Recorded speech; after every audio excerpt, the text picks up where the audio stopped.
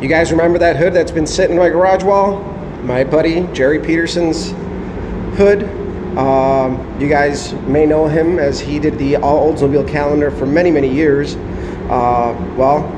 Today was the day I actually got it painted. So as you can see, we did some lace, some paneling, and a good friend of mine helped me lay out the flames because that's not my specialty, but I wanted to give Jerry what he wanted, and he kind of wanted this look, and it actually works out really good where we kind of faded the lace into the flames, and then on the side we got a nice hockey type stripe that I decided to do and kind of keep it simple but subtle, yet it'll pop. So hopefully this really sets this car off at the cruise night.